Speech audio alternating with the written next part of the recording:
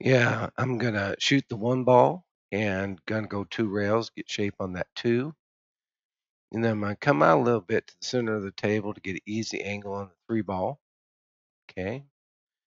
Then a little stop there. And on the four, I'm gonna roll a little bit past the six, leave myself an easy shot on the five, kind of come over a little bit for a real easy shot on the six, and an easy shot on the seven, and an easy shot on the eight. And I came out a little bit for an easy shot on the nine, just like that.